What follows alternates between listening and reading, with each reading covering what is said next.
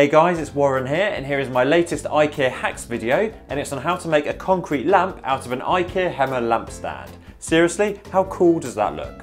Also remember to subscribe and hit the bell button as well to be notified when I upload new videos. Firstly, take a juice carton where the base of it is slightly smaller than the base of your lamp. Then, using a sharp knife and a stainless steel ruler to guide you, carefully cut the bottom off the carton, paying extra attention to make sure the cut is as straight as possible. Now stand your carton upright, open up the top and then remove the pouring spout, again carefully using a sharp knife. Now cut downwards on each corner of the open top down to where the original folds were. And you should then be left with 4 flaps that you'll need to fold outwards. And for each of these flaps, take some gaffer tape or other strong tape and stick the 4 flaps down all the way round, which will help the carton keep its shape.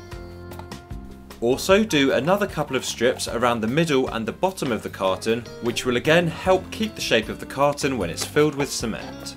And once you finish sticky taping, take your IKEA Hemma 35cm lamp base. Then use a pair of pliers to cut the cord just above the inline switch between the switch and the lamp base. Save the other half of the cord for later, then pull the piece of cord that has the metal pole on out from the base, then unscrew the light socket from the pole.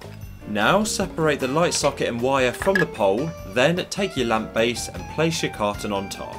And now we need to cut the pole to size. So gently rest the end of the pole that has the screw threads on onto the mounting screw on the lamp base.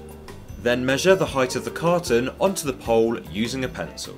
Now use a hacksaw to carefully saw along the line in order to cut the pole to size.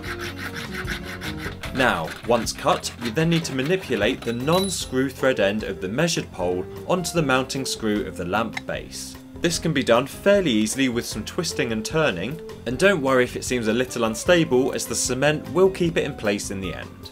Next, place the carton onto the lamp base using the pole to gauge that it's in the centre.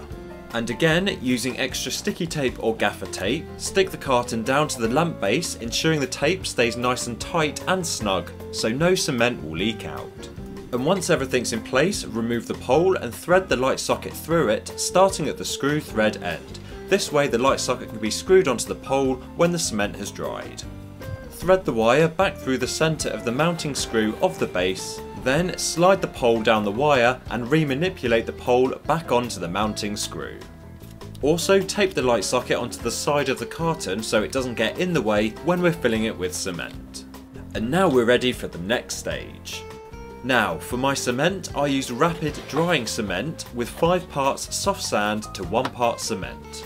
I then added 1 part water to 4 parts of this cement mixture. Now use a stick to thoroughly mix it together until the water has mixed all the way through. And depending on how long you're taking, you may need to keep mixing in small amounts of water as you're going along so the cement doesn't dry out. Now, using a spoon that you probably don't want to use again, begin spooning in the cement around the pole. And as the carton's filling up, regularly tap it on its base, which will help evenly spread and flatten the cement. Finally, when you've reached the top, spoon on your last few bits of cement, again tap the lamp on its base, and you may want to smooth the top off with the back of a spoon, and then leave for 24 hours to dry. Now, after the drying time and when you can see the cement is dry on top, remove the tape from the base of the lamp and use a sharp knife to start cutting away the carton. Carefully peel it away from the cement until it's completely free. And at this point you can also screw the light bulb socket back onto the top of the pole, being sure to clear away any dried cement that may have got in the pole. If you find any holes in the block of cement, this will be due to either an inconsistent cement mix or it just didn't fall down into the gaps of the carton properly when the cement was drying. If you find this, don't panic. Simply mix up some more cement and fill in the gaps, then allow to dry for another 24 hours, which will allow any other dark patches to dry off as well. And after the drying time, you may even decide to paint your lamp to make it even more uniform in colour.